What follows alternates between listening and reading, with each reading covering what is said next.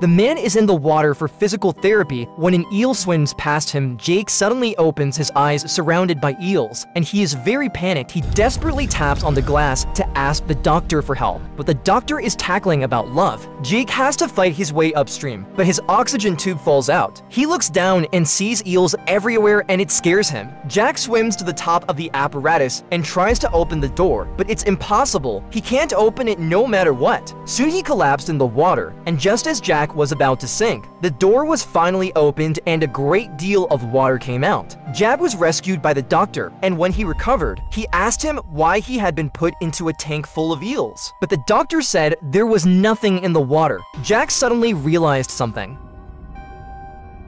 The next day, Jack rushes into the hall and blurts out the truth to try and wake the others up. But the patients have long been brainwashed and they slowly walk towards Jack.